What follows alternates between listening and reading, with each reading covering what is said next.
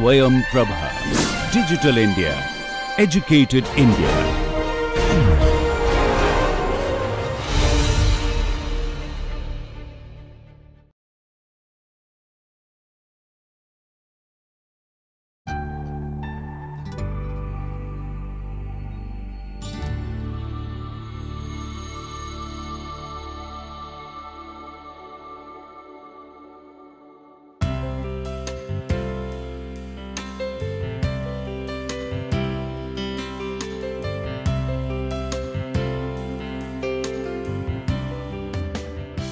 Welcome dear friends to this module.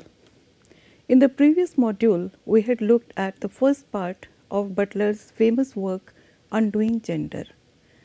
In these early chapters, Butler has suggested that to do one's gender, one has to critically undo certain dominant norms of personhood. In today's module, we shall look at the final chapters of Undoing Gender. In these chapters, Butler addresses the possibility of powerful social transformation through effective critiquing of gender politics. In chapter 6 of Undoing Gender, Butler begins with an investigation of the work of Jessica Benjamin. Jessica Benjamin is an American psychoanalyst and feminist who is known for her interdisciplinary approach to subjectivity and gender in psychoanalysis. Butler reflects on her famous work, The Bonds of Love, Psychoanalysis, Feminism, and the Problem of Domination, which was published in 1988. This book uses psychoanalytic theory and feminist criticism to consider the problems of recognition and domination, especially the persistence of women's subordination by men. Using contemporary research on infancy and gender, Benjamin argues for the importance of recognition among intersubjective relationships. Butler notes that the philosophical notion of recognition is central to Benjamin's approach, which was originally developed in Hegel's Phenomenology of Spirit, published in 1807. Her work relies on the belief that intersubjective recognition is possible. Recognition for Benjamin is a process that is engaged when subject and other understand themselves to be reflected in one another.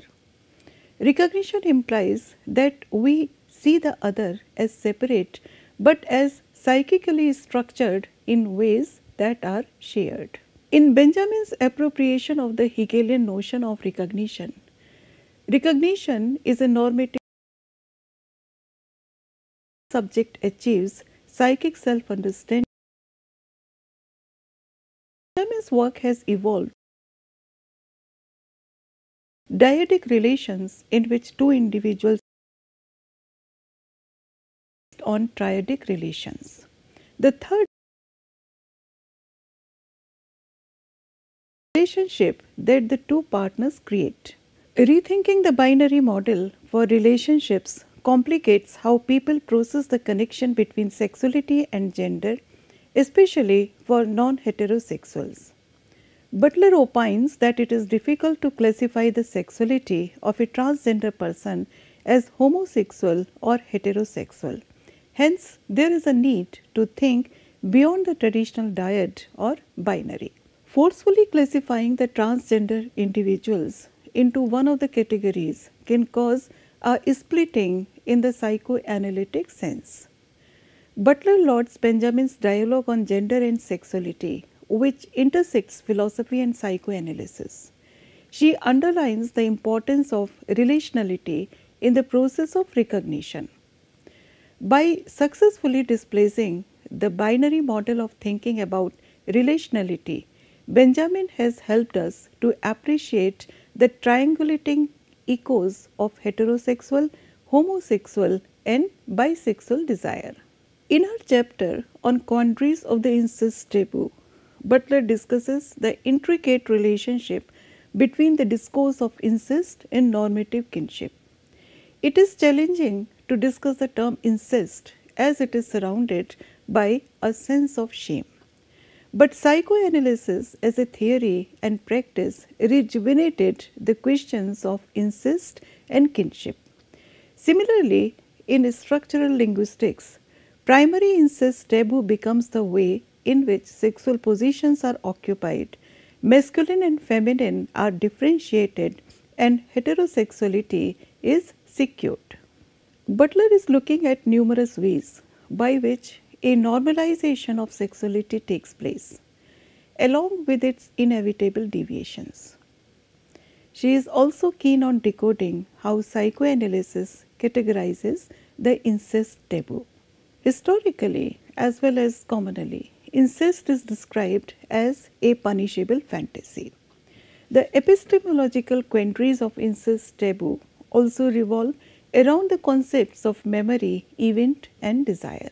These aspects are detailed in present-day trauma studies, primarily in the works of theorists of literary trauma, Shoshana Feldman and Kathy Caruth. Feldman and Caruth believe that trauma is, by definition, not capturable through representation or recollection. It is precisely that which renders all memory false. Butler notes that those who want to underscore the prevalence of incest as an abusive family practice tend to insist that it is a memory of an event. Psychoanalysts, however, argue that the incest trauma takes its toll on narrativity. As incest takes a traumatic form, it is not recoverable as an event. Therefore, it cannot take the form of a remembered or a narratable event. Butler says that incest's trauma is variously figured as a brute imposition on the child's body. It would remain as a radically unrepresentable in the child's experience and also in the adult's memory whose childhood is under discussion. Psychoanalysis of Sigmund Freud attributes incestuous fantasy and its prohibition to the process by which gender differentiation takes place. Butler believes that this also leads to an unwarranted sexual ordering of gender.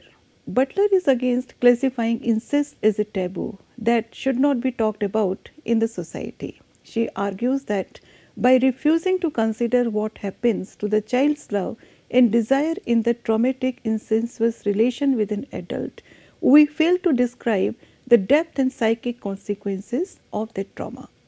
The existence of a taboo against incest presumes that a family structure is already there.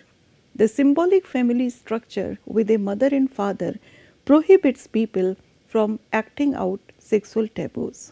This stigmatized sexual irregularity, which is repulsive and unthinkable, also institutes the norms of heterosexual kinship. Within structuralism, the symbolic positions of mother and father are only secured through the prohibition. Thus, the law that would state the incest taboo as the foundation of symbolic family structure will secure a universality of limited gender possibilities.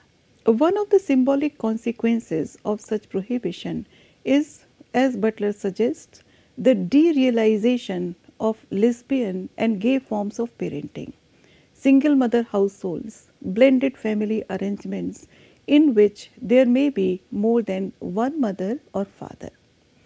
This taboo-based approach will also aid in creating prohibitive discourses surrounding different forms of love, like a lack of recognition for homosexuality.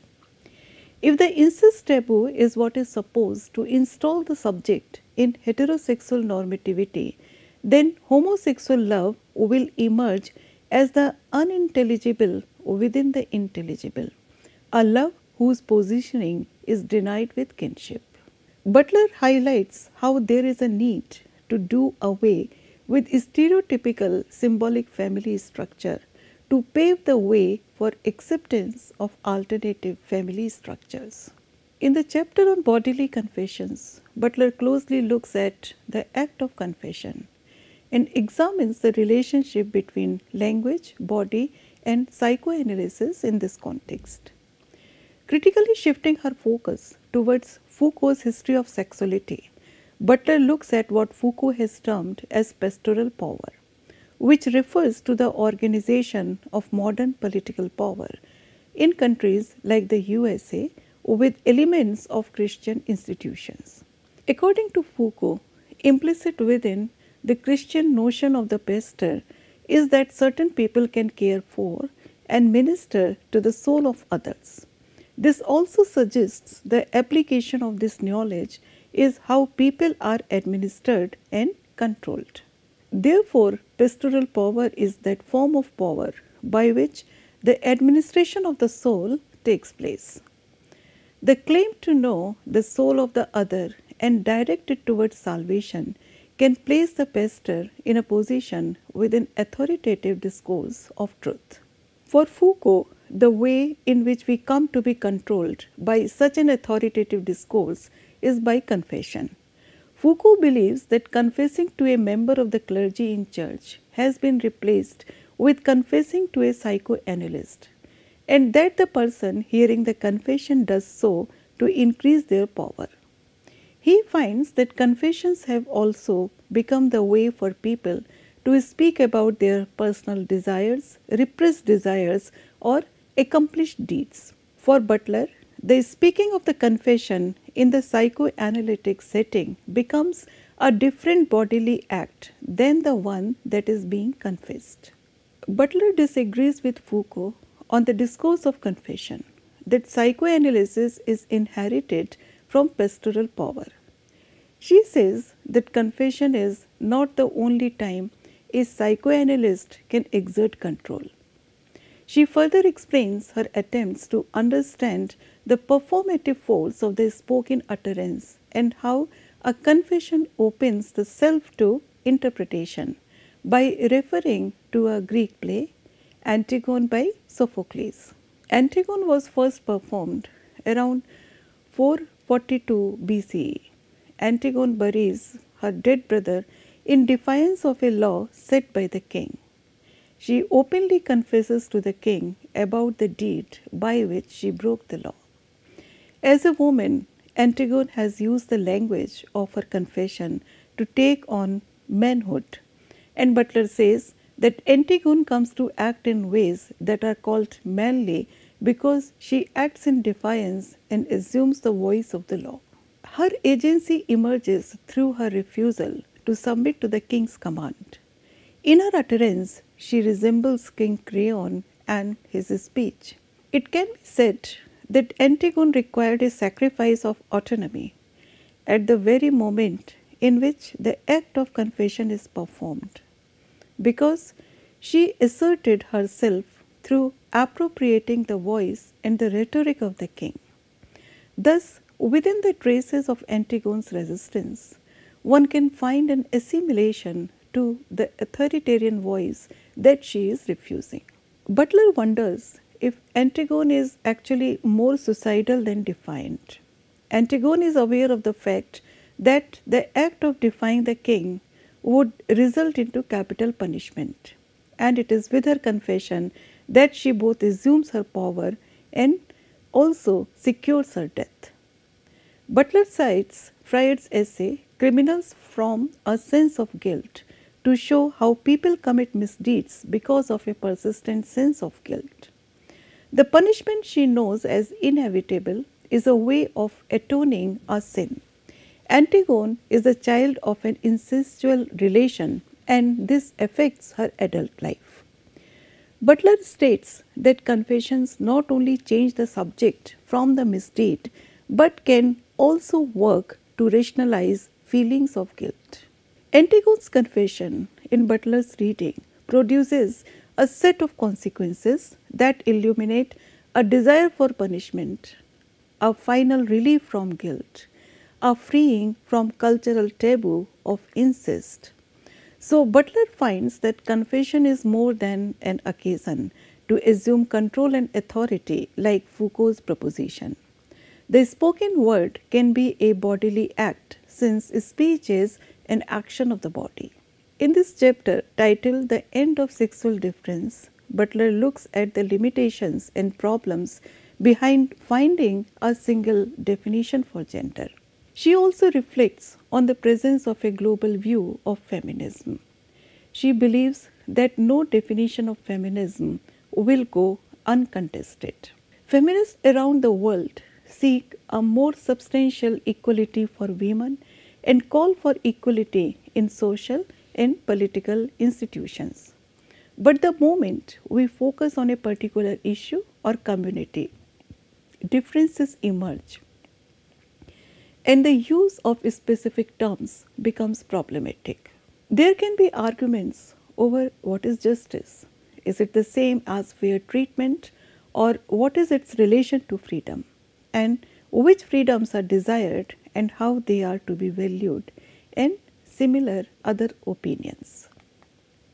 So, before agreeing upon a meaningful international formulation, disagreements among women on the questions of freedom and equality should be taken into consideration.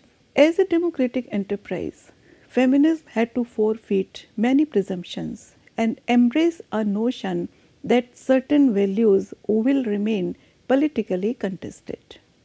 These engaged political practices attempt to identify and resolve internal dissents, and they can also bring about a unity which will keep the movement alive.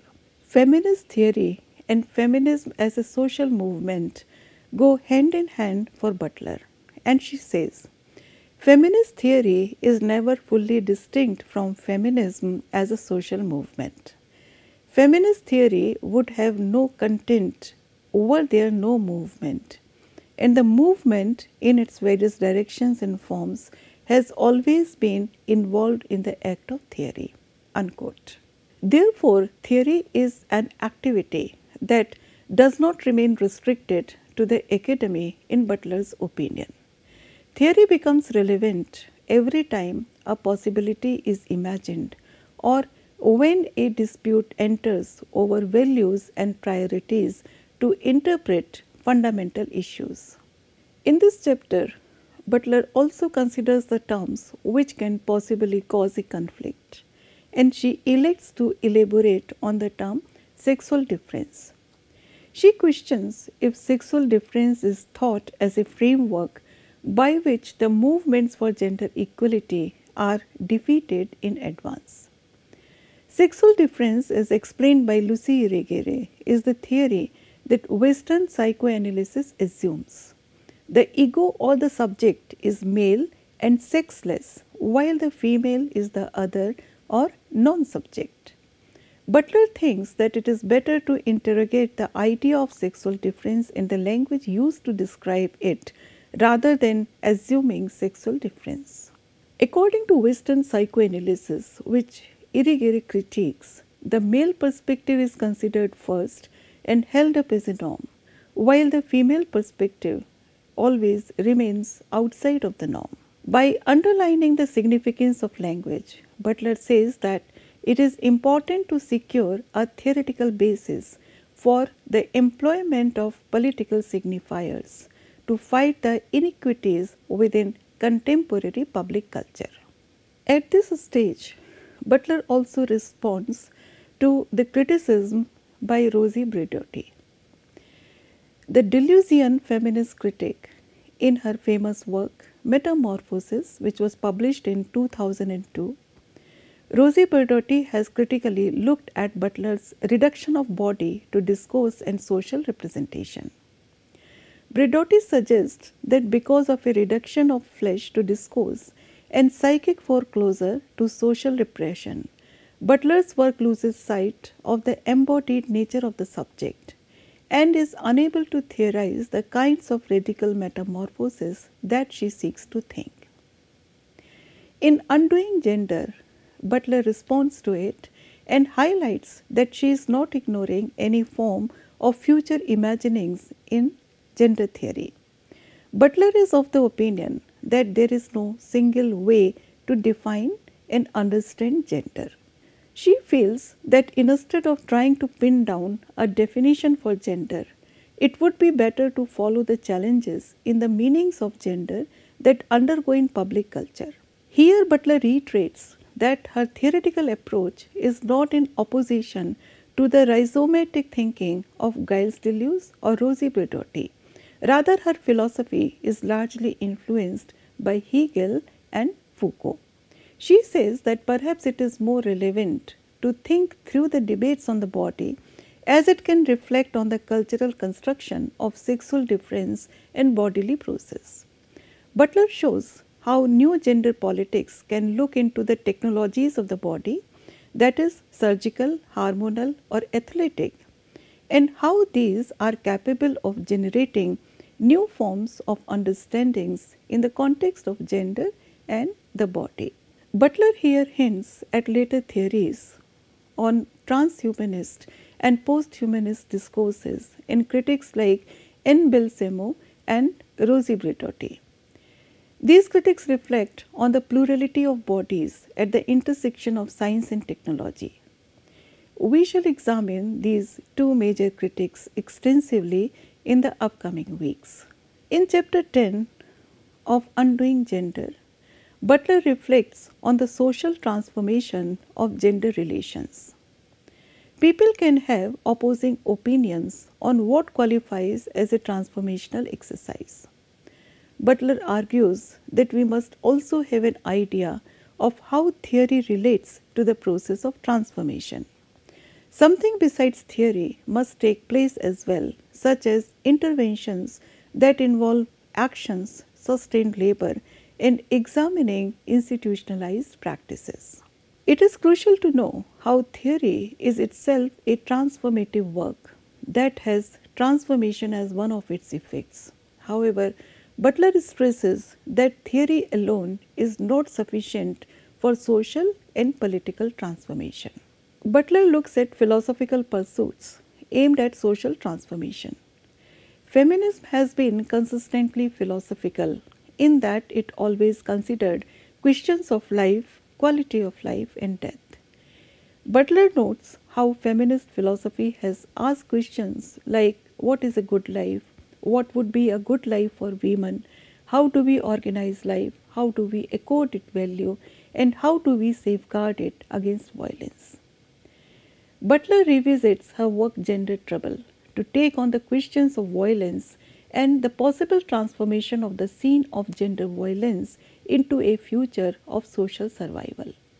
She says that the primary aim of writing Gender Trouble was to highlight the heterosexism in feminist theory. She wanted to envision how those living outside of established gender norms could value themselves even when the society does not. In Gender Trouble, she argued that sexual difference is not the same as the categories of women and men. Sexual difference is a category that conditions the emergence of gender into language and culture. By looking at how gender is complexly produced through identificatory and performative practices, one can combat various forms of essentialism. We live in a world which can risk serious disenfranchisement and physical violence if one fails to perform the scripted gender roles. Butler shows how when gender norms are violated, people can lose their job, home, the prospects for desire in life. Women and men exist as social norms, and one should not overlook how sexual difference operates as a symbolic order. This prompts feminist theory to rethink the idea of social transformation. It is important to understand how the terms of gender are instituted, naturalized, and established as presuppositional. This will help to dispute and challenge the binary system of gender and question the coherence of the categories. Additionally, sustaining bonds of community where recognition becomes possible are essential to ward off violence, racism, and homophobia. To prevent instances of gender violence, one has to decode why certain gender presentations are criminalized and pathologized. The desire to understand gender and to live outside of the normative realm can only thrive without the threat of violence from the community and the state. Butler also looks at different ways of questioning the foundational status of the category of the subject. And she refers to Gayatri Chakravarti Spivak, who has explicated the concept of a fractured subject. She argues that we cannot examine the oppression that the women of color have experienced within a global framework if we neglect the first world imperialism in deciding a unitary category for women. This category must undergo a crisis to expose its fractures to public discourses. To question the foundationalism of a category is not the same as doing away with the category altogether. To question the subject is to put at risk what we already know. Spivak urges us to listen to the voices of the disenfranchised and also to represent those voices in one's critical work. Butler notes that Spivak has translated the work of Mahashweta Devi, a renowned fiction writer in Bengali whose works appear in the academia. Devi writes as a tribal woman for and about tribal women's rights and challenges, but the tribal is precisely what becomes complex to identify in the course of her writing. Butler highlights that Devi's voice arrives in the first world through a translation. In the process of translation, a vision of internationality is at stake. Butler quotes Spivak, who says that a strong connection between the bourgeois of the third world and migrants in the first cannot be ignored. In Devi's stories, women mainly suffer because the land is exploited and ravished, because the traditional means of labor are systematically exploited by developers. In this sense, it is a local story, but those developers are also linked to broader currents in global capitalism. The political vision that emerges from Devi's translation influences long-term radical environmental politics and inspires non-violence as a political practice. For Spivak, the subaltern, like the tribal woman, has been excluded from the parameters of the Western subject and the historical trajectory of modernity. In the final chapter of Undoing Gender, Butler reflects on the discipline of philosophy and her own philosophical career, which began with Jewish education. Her first introduction to major philosophers like Spinoza and Kierkegaard was through her parents, and she found philosophy as a form of consolation. Her time in Germany and her Jewish intellectual background also influenced her thoughts on human vulnerability, crisis, and violence.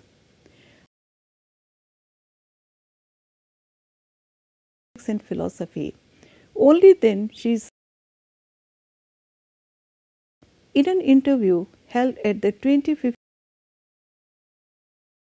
on how to act together in Serbia of humanities and how human well. I do think that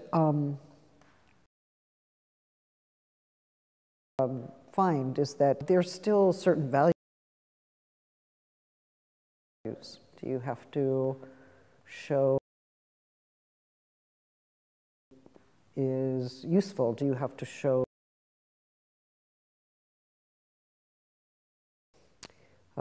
is not just recognized within a larger scientific arts and the humanities have to struggle when our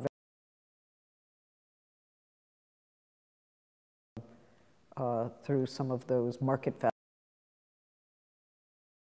University is a place where you can reflect on market value,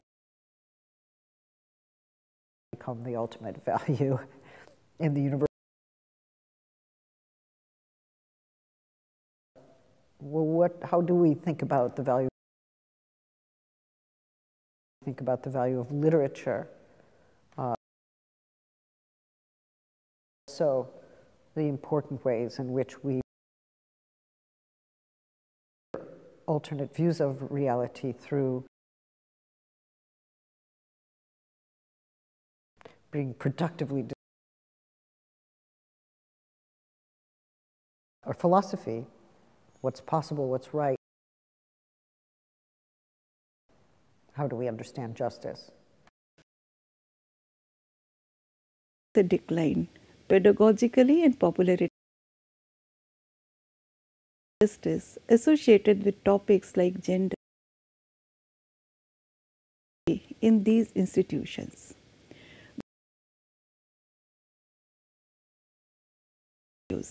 But they also become a space to and help us to envision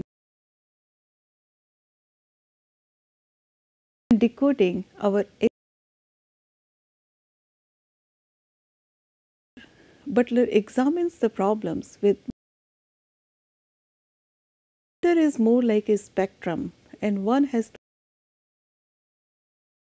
then two ways to express gender identity. That many people believe that the family is one male and one female. She threaten this status quo.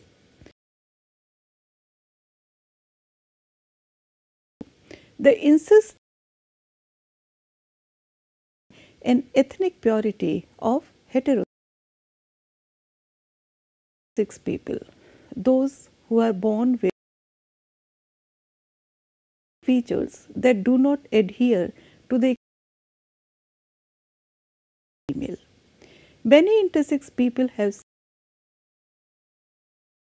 the two genders that many societies root in contemporary social issues. Antigone by Sophocles and also undertaken but was brought up as a girl in surgery. Butler wants people to that this is difficult when society for people to assume. She how they cannot be equated as the same. Identifying with a certain gender does not mean a person in engaging in the sexual acts associated with that gender. The ideas depicted in Undoing Gender were revolutionary for its time. This book still remains an important work in Butler's contribution to gender studies, shaping and influencing contemporary understandings. In this module, we have looked at the final chapters of Undoing Gender. In the final module of this week, we shall look at how Butler tests the limits of individual resistance by a deeper understanding of subjectivity. Thank you.